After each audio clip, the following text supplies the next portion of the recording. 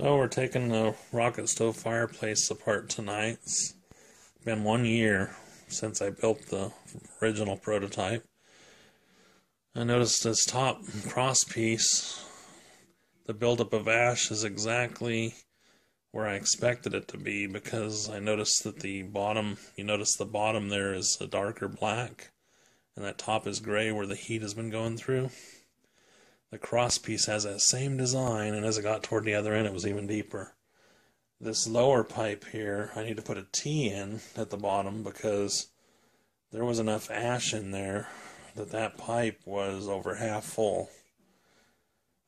We've been having some issues that led to taking this apart.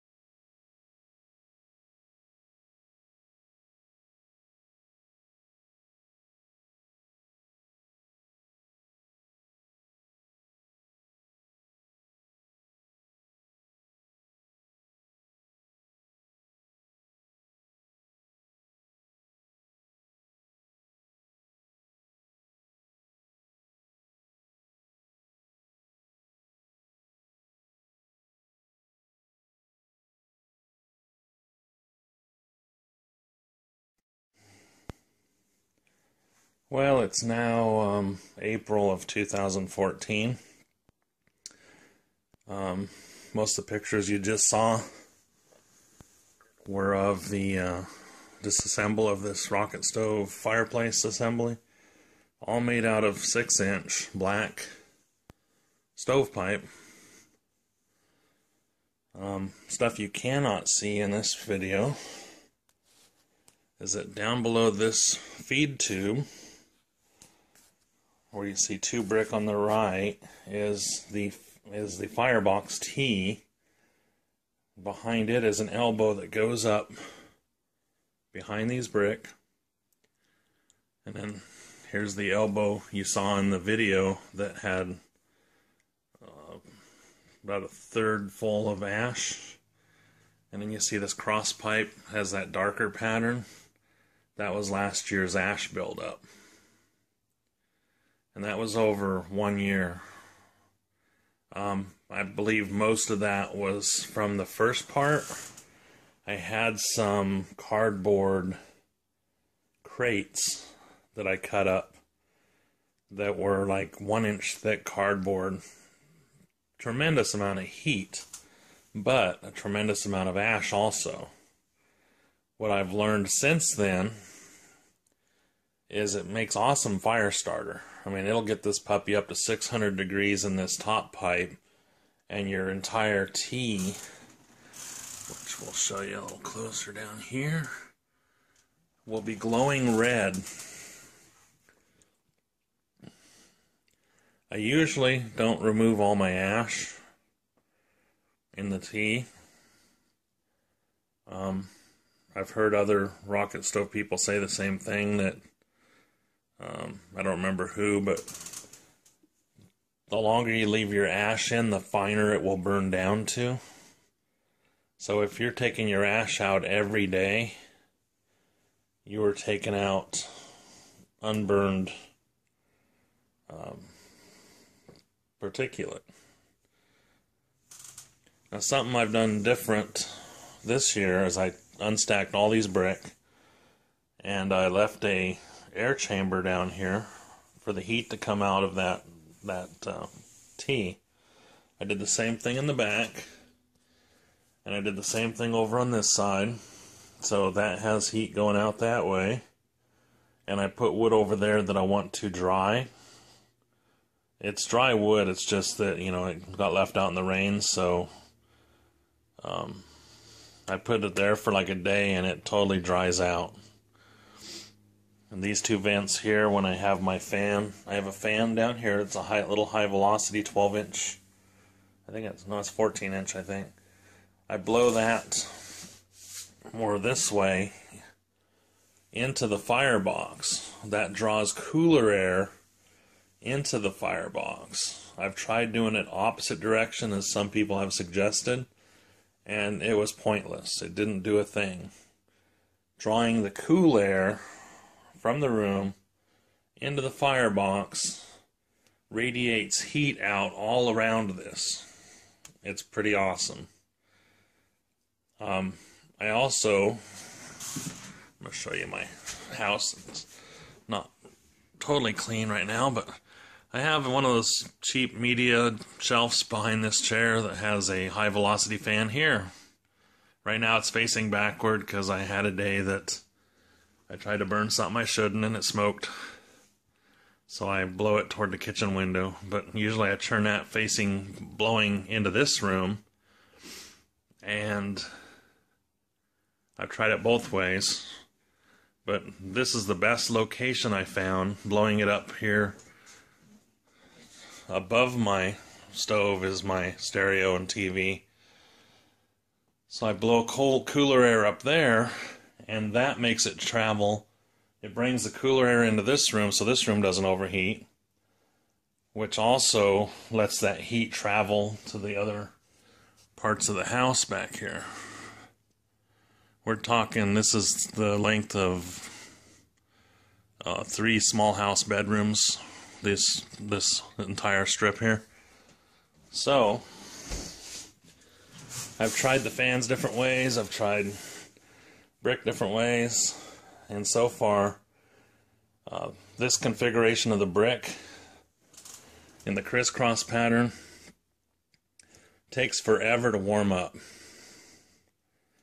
So, but once it does, it holds heat for quite a while, where before I just had a stack like this, only like 10 or 11 tall. It would warm up within less than an hour, the whole stack, and it would radiate heat for quite a while, but getting it in this thicker block with the heat coming underneath, it once it's warm, it stays warm pretty well. I have cans of water for humidity, because when you use a wood stove, it dries out your air. And then I have this pot that was missing a handle, and it's scratched up inside, so it makes a nice big humidity pot. The cans, you know, after a few times, they get calcification on them and stuff, so you can throw them away, and you know, you're always opening a can of green beans or corn or something. No big deal. I have fireplace tools. In previous videos, if you look them up on YouTube, I have a ash tool I made, and I have a little rake for raking the ash out, and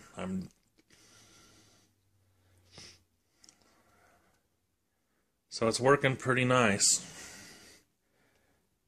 Once I get this warm, the heat travels up the chimney and warms the chimney also. So that's it. If you need help or just to talk or whatever, you can give me a call. I put my number on my videos.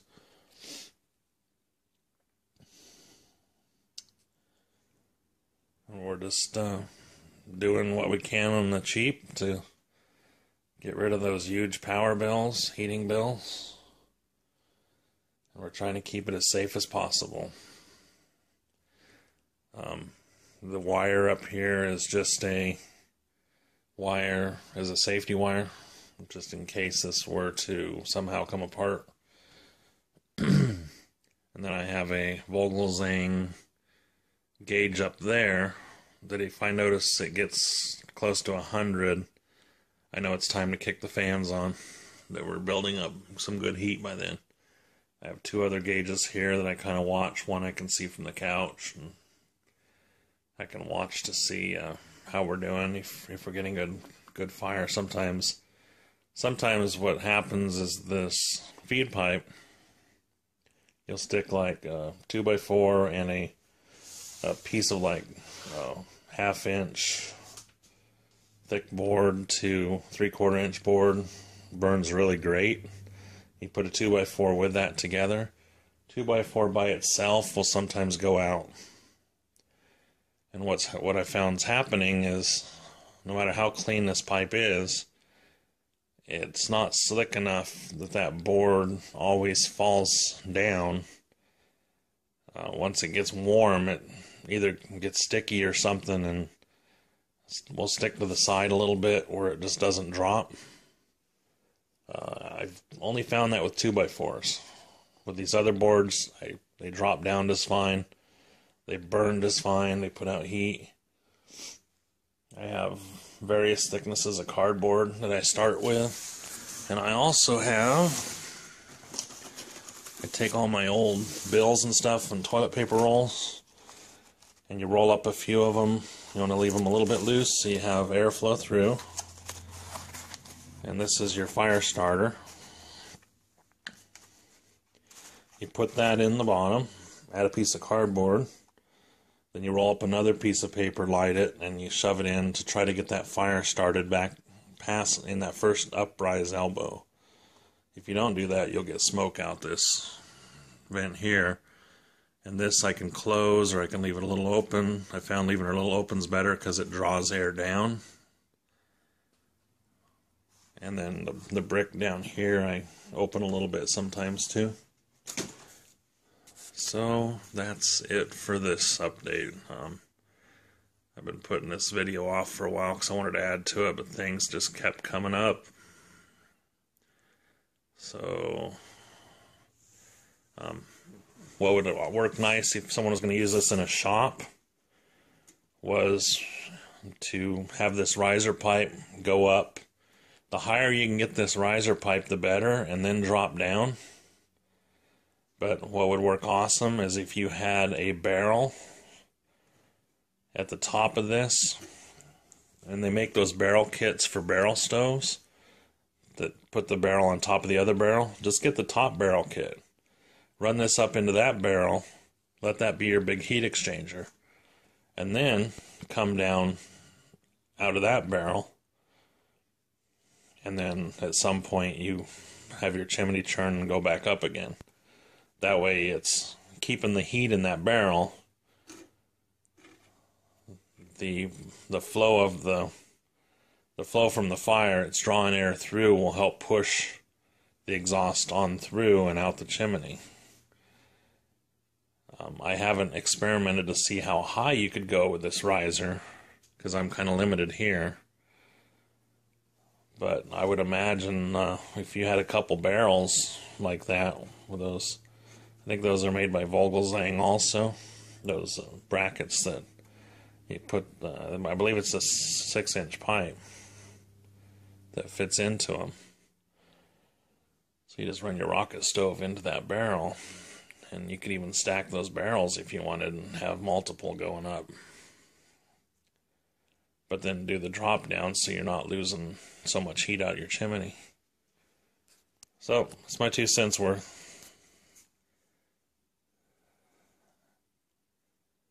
Have a nice day. Praise God.